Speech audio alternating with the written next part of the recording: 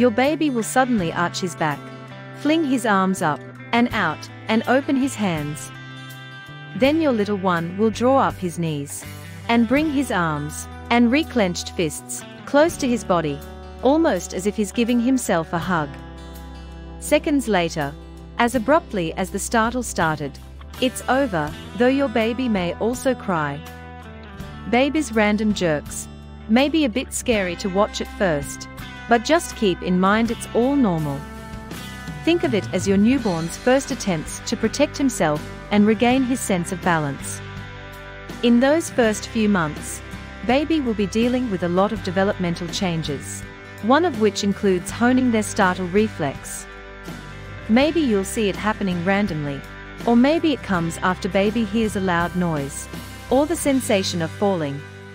It often happens when your baby is sleeping, but can also occur while he's awake. Either way, that reflex will start to settle down around 3 or 4 months. Until then, you might want to put your swaddling skills to good use. Babies often startle themselves awake, and swaddling will help baby sleep more soundly.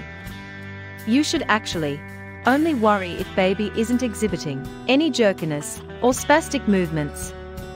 Their absence could mean something's not quite right. So if baby isn't showing any of these signs, speak with your doctor. That's all in this video. We'll meet you in my next video with more exciting content. Meanwhile, do check out our other videos. Happy parenting!